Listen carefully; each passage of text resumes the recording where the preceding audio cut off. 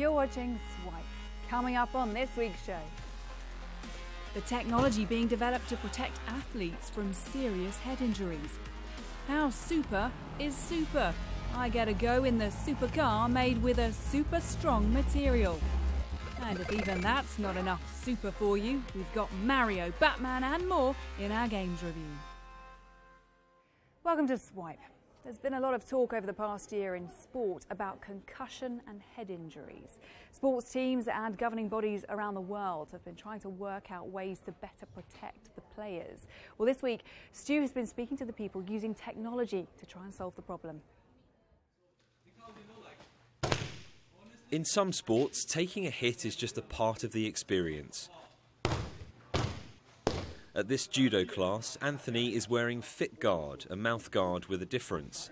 Its traffic light system shows potential head injuries. The mouth guard can measure two different rates of acceleration. We can measure linear acceleration, how fast the skull is starting and stopping, and rotational acceleration, how fast the head is spinning.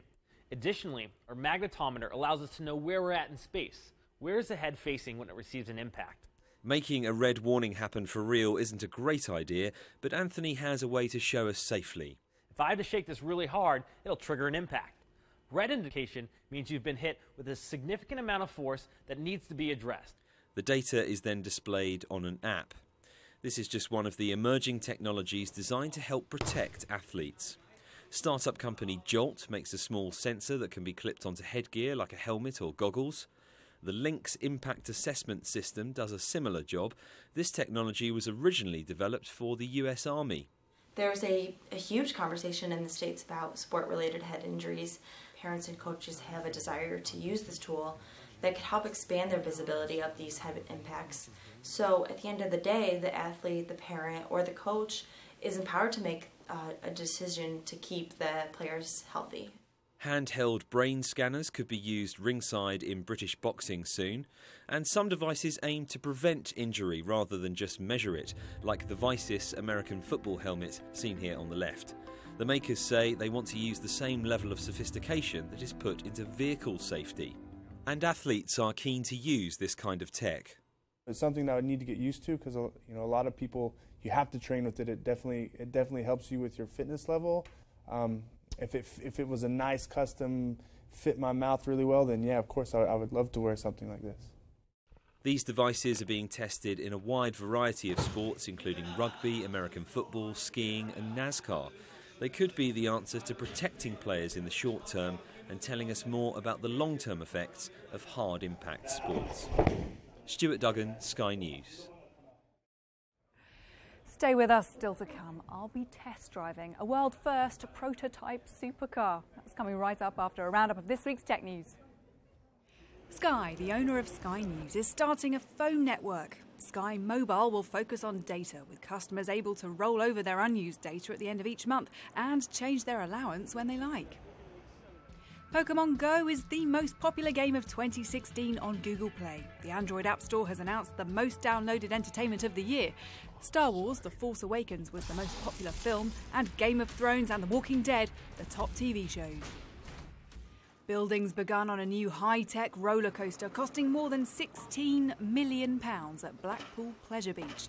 The ride, named Construction 2018, will be the UK's first to have what's called a double launch, which gives it powerful thrusts of acceleration. It's also set to have the most interactions in the world. That's when the carriages pass close to other rides for an extra thrill.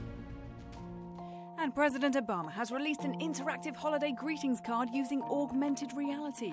Users need to download a free app and point their phone at a $1 bill to take a 360-degree tour of the White House through all 4 seasons. It was made by London-based Nexus Studios. Stick around for Hue. The puzzle adventure is in our games review. But first. Now, earlier this year, a British manufacturer became the first to build a car with graphene in some of the panels. If you've never heard of graphene before, it's a fairly new material. It's 200 times stronger than steel, but it's just 1 atom thick. I got to go to Briggs Automotive Company's base in Liverpool to learn more about the car and to have a go in it.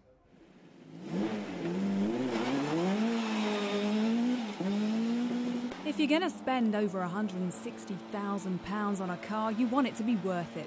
This one's got a special inbuilt ingredient, graphene, the thinnest material on Earth. It's ultra lightweight, yet stronger than steel and carbon fibre. So which bits have got graphene in? So on this prototype development car, we chose the rear wheel arch and diffuser section.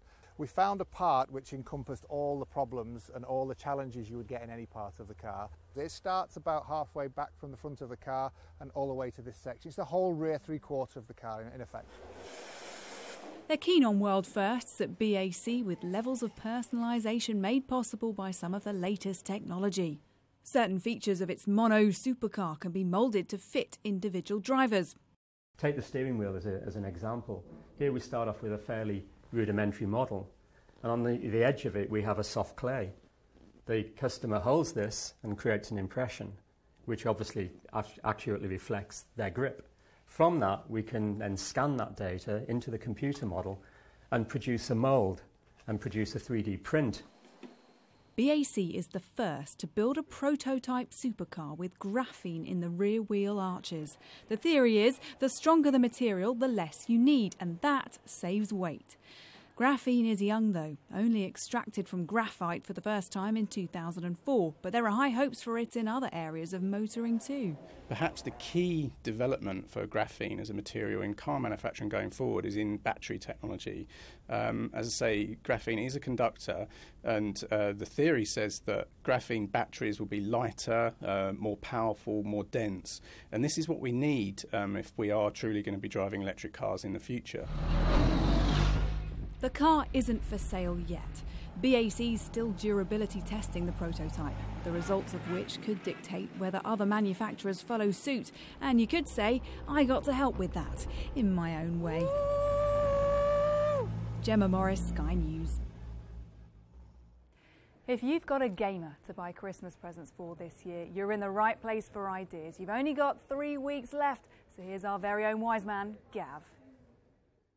Telltale's Batman is shaping up to be probably their best game, I think, in my opinion. It always happens with Telltale games. I start playing them and I kind of dip off. I almost dipped off with Batman at episode 3 because I felt like the story was sort of starting to wane a little bit. But episode 4 is really, really strong. I mean, we get a really, really good look at the Joker, and obviously any Batman story, whatever, if it's a film, it's a video game, it's a cartoon, is always going to be building up to the point where Batman has a really good sit-down chat with the Joker, and that's exactly what happens in this episode. It's a lot more sort of dialogue-based and a lot more detective-based, which is when the Telltale Batman series is at its best. So I know a lot of people were sort of a little bit disappointed with episode 3, but if you were, I would really, really suggest going back and having a look at episode 4, because it's shaping up to be one of the best ones since Fables, and Fables just had this incredible storyline running throughout it, and this is one of the best Batman storylines that I've ever seen in anything, I think, because it really gives Batman a chance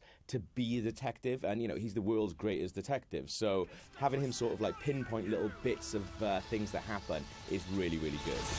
Now, this is good television!